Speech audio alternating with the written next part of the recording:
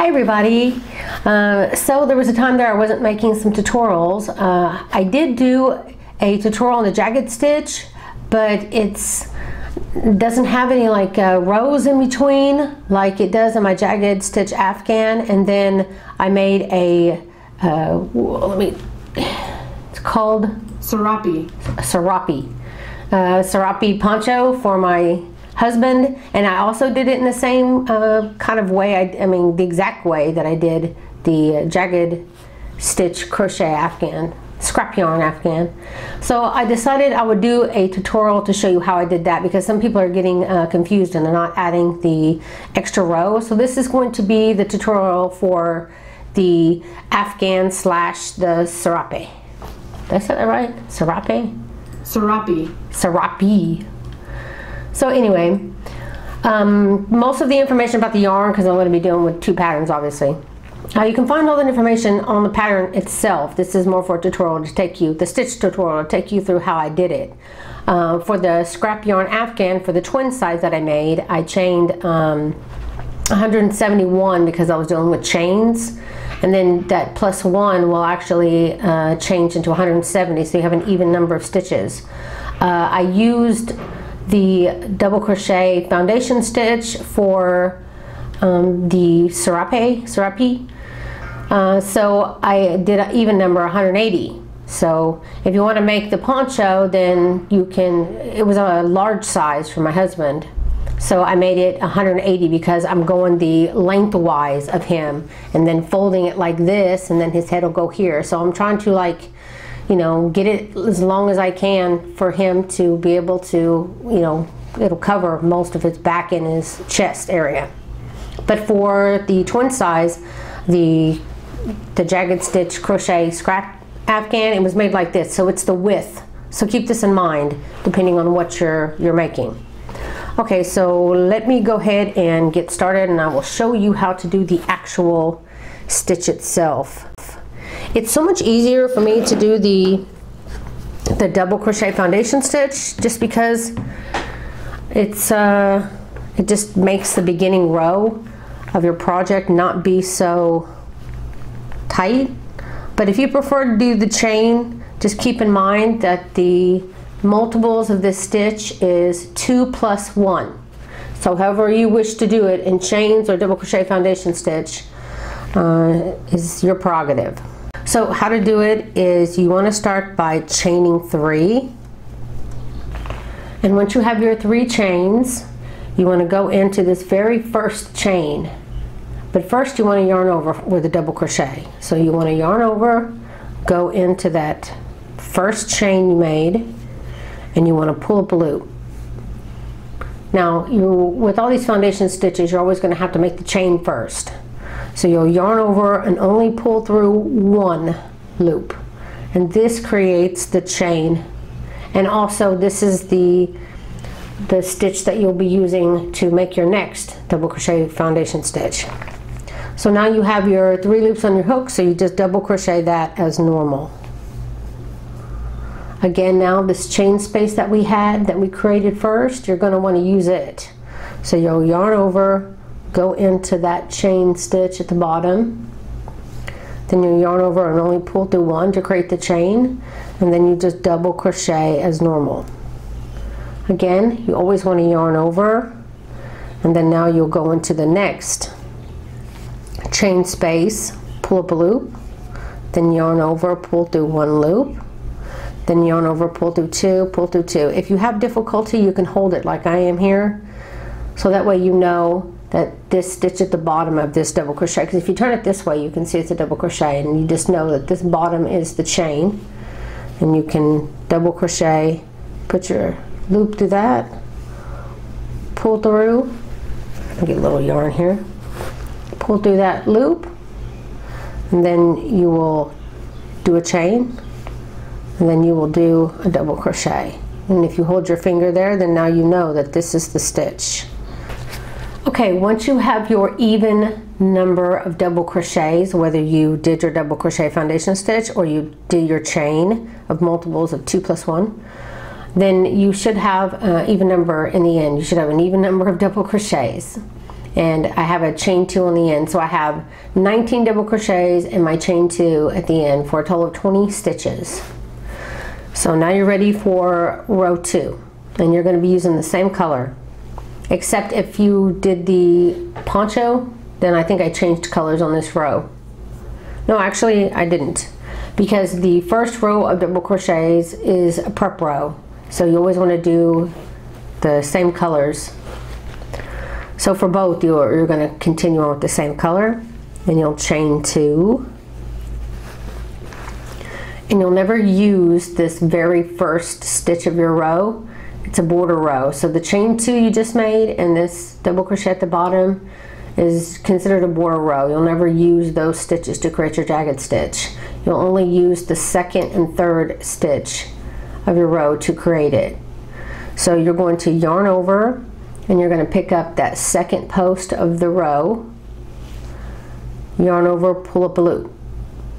Then you're going to yarn over and pull through only 2 of the stitches. Now move over to the second stitch, because a jagged stitch takes 2 stitches to create, and you're not going to be using the post of your next stitch. You're going to go right into the top stitch just like you would normally. So without yarning over, you just want to stick your hook into the stitch, pull up a loop, and then now you're ready to do a double crochet as normal. So just yarn over, pull through 2, yarn over, pull through 2, and make sure that you chain 1. It's very important to chain 1 at the end. So, and it's also important to make sure you don't use this next stitch, because it may look like it's open because you didn't put a post, you didn't work on the post, but remember, you used both these stitches. So you'll move over to the next set of 2. You'll yarn over, pull up a loop, then pull through 2, and then before yarning over again, you'll go into the next stitch, pick up a loop, then yarn over, pull through 2, yarn over, pull through 2, and chain 1. I'm going to zoom in a little bit and show you again. So again, you want to yarn over, and you're going to be using these next 2 stitches. So you'll yarn over, pick up the post of the first stitch, yarn over, pull up a loop, then you'll yarn over, pull through 2, and then you'll move over to your next stitch, and without yarning over, you just go into that stitch as normal and pull up a loop. And you'll yarn over, pull through 2, yarn over, pull through 2, and chain 1. Then we'll move over to our next 2 stitches, yarn over, pick up that post, then you'll be pulling through only 2, go into the next stitch, pull up a loop, then you'll do a double crochet as normal and chain 1. Do not forget that chain 1, or you'll be short on stitches. So I'm on my last one at the end, and I have my chain 2 and then my last 2 double crochets. This is how you should always end, with 3, because remember, you always need that border stitch. So I'm going to be finishing my last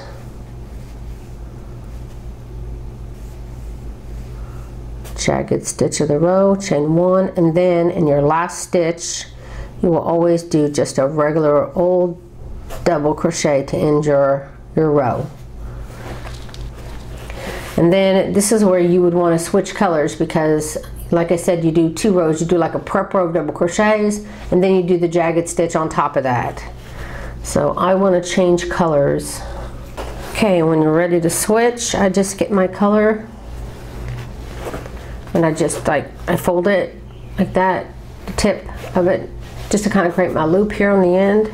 I grab that loop, and keep in mind this will be your tail, so however long you cut these, you probably want to stick to about the same length as those, especially if you're making an Afghan, something like that. So I just pull that loop through, tighten up, and then I do a chain of 2. And you don't have to, but usually when I change colors, I do my chain 2, and then I'll just tie twice, just to make sure it's not going to get loose. And it keeps my stitch tight too, so it's not too loose there on the end. But it shouldn't be necessary. So once you have your chain 2, you can turn. And now you're going to be making double crochets this row. And you have these chain 1 spaces here, and then you have your double crochet looking stitches, which I think is the, yeah, it's the double crochet that you made, so that's why it looks like that. So you'll be putting a stitch in your chain 1 spaces and then your double crochet spaces. So yarn over, go into the space, pull up a loop, and do a double crochet. Yarn over, go into that double crochet, and do a double crochet. Again, yarn over, go into that space, and then yarn over and go into the stitch. And you'll be repeating this. This is what I call the prep row.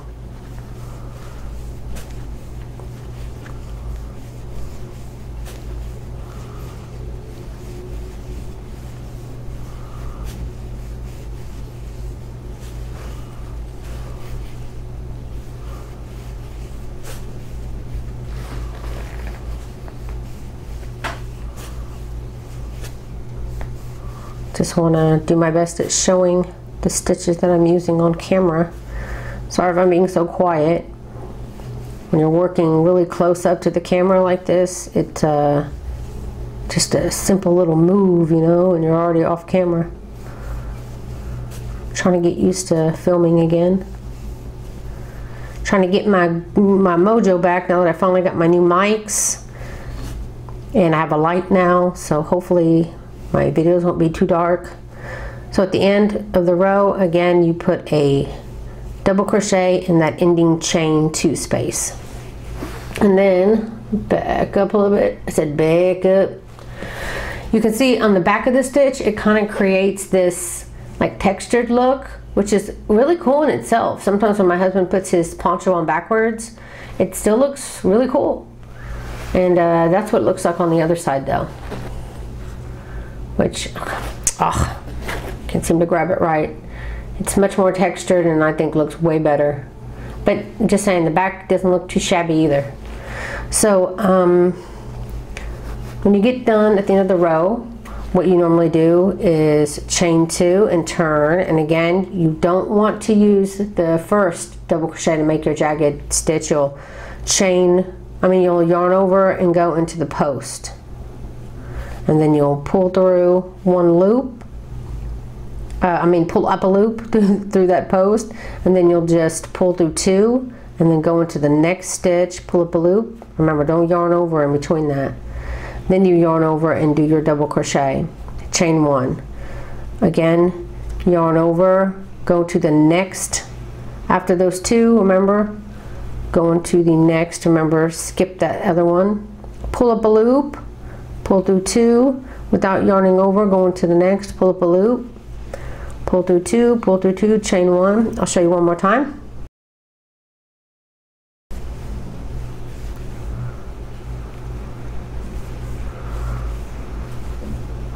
So this is what you would do on both of the Afghan and the poncho, both. They have 2 rows of jagged stitch. And since I showed you this already, I'm just going to kind of go through it real quick, because the big deal people are having is with the border row in between. They like don't do it at all, or they get confused because of the prep row of the jagged stitch anyway is a double crochet row. So can get kind of confusing. Chain 1, and then at the very end you'll do your double crochet, and that's what 2 rows look like, and again that's the back.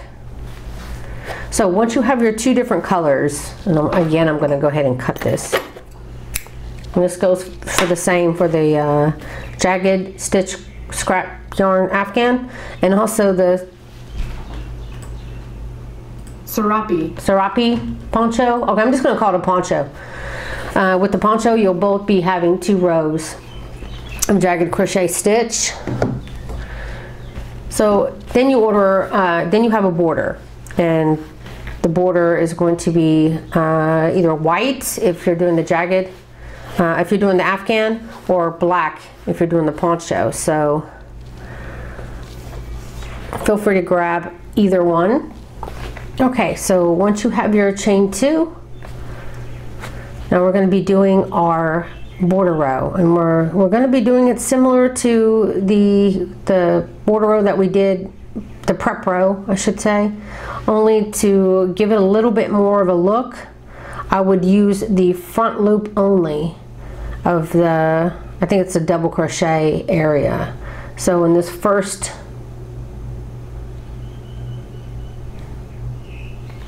okay, so I guess it's the chain space. So I use the front loop only in my chain space to create my first double crochet, and then I would go in the double crochet as normal. Then I would go in the front loop only of my chain space, and then I would go into my double crochet as normal. At least that's what the pattern says. Though I think if you wanted to go in through the chain space like this and then go in through your double crochet front loop only, it would pretty much look the same. So I guess this is whatever you prefer. But it just gives it kind of a, it gives it a nicer look.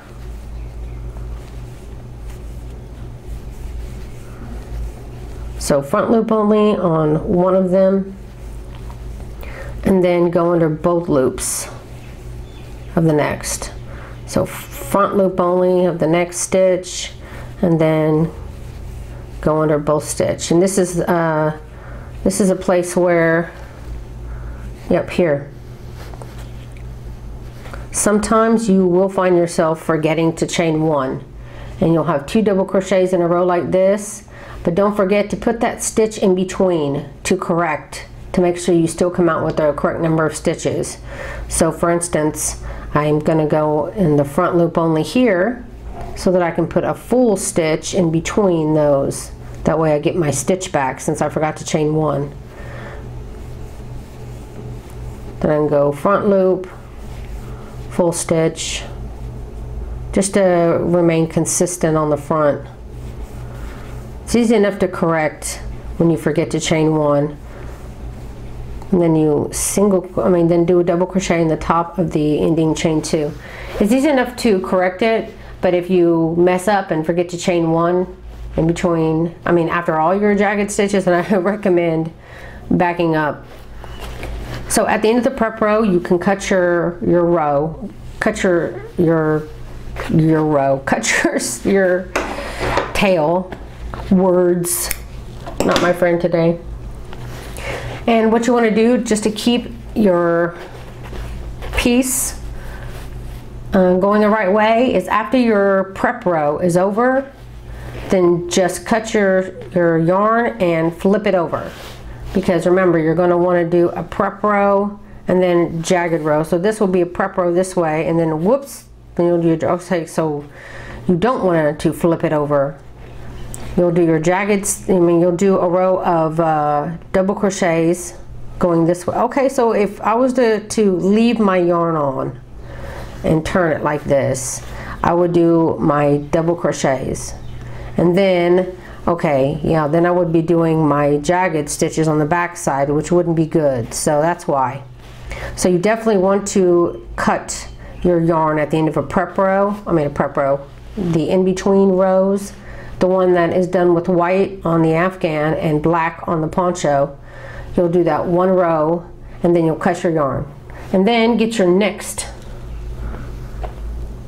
I'm going to use brown just because that's the only one I have. I have pink over here, but I think it's a little too close to the white. And since I've already shown you how to do the jagged stitch, you don't need to see so much. Okay, so make your slip knot, leave yourself a little bit of tail, and then I usually attach onto my chain 2 here using a double crochet foundation stitch because I'm using it. A double crochet attachment. So you want to yarn over, hold on to that loop, insert it into the stitch that you want to attach it to, and then pull up a loop. 3 loops on your hook, so yarn over, pull through 2, yarn over, pull through 2. And now you will be working in your double crochets as normal for this row. So it's just a simple do a double crochet in all your double crochets. And this is the prep row. Yeah, this is the prep row of your jagged crochet stitch, and you should have the back of the stitch showing. Should be on the back of your stitch. And you may wonder why go through all this trouble to have this border row in between, and it's because I found that if you do the jagged stitch without one, it looks awesome, but it doesn't stay straight. It's like it wants to turn. I don't know if I still have a picture of it, but I tried to make a baby blanket with it once, and no matter what I did, it kept, you know, overdoing it on one side like this and then underdoing it on this side. And I was using the right stitches. I was using the first and the last stitch, but for some reason, I guess it's because the jagged stitch pulls, that you just kind of need to flatten it out a little bit by having that prep row, and then it comes out straight, comes out good. So I don't know why. Okay, so once you have your prep row done for your jagged, then again chain 2, turn. Again, you don't use the beginning, you go into the second. So yarn over, pick up the post, pull up a loop, yarn over, pull through 2, then without yarning over, go into that next stitch, which would be the 3rd stitch of the row. Pull up a loop, pull through 2, pull through 2, chain 1. Then again, yarn over, move over to your the next post that is not in use.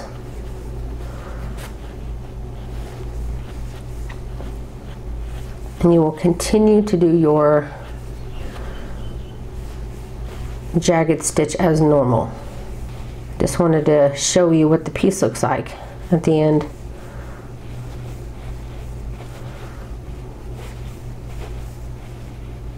I don't know, for me it's satisfying to at least see what it looks like, even though it's not that important.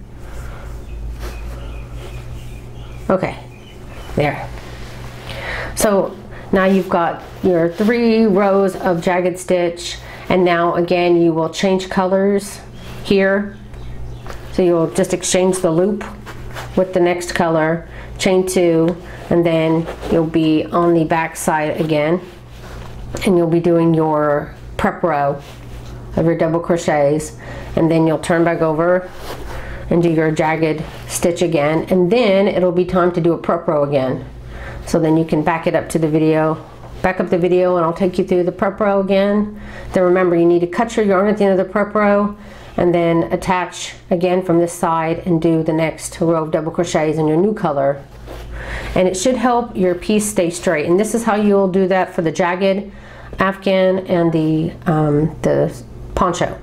So that's it, guys. I really hope that you liked this tutorial. If you did, please don't forget to hit that like button. Also, don't forget to subscribe to the channel and comment down below if it did help you. Also, you can sign up for my newsletter, and you'll be able to stay up with the newest stuff coming out from me, and also any news that may be coming out. Also, I share patterns on my Facebook business page, and I'll pick the best of the week and also put that in the newsletter so you can see what people like the most that I shared on the week. It may help you find your next project as well.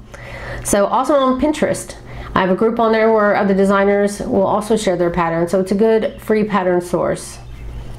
And that's it. So I hope that you'll check me out, check out my Facebook groups, subscribe to the channel, and hopefully I'll see you soon. Bye.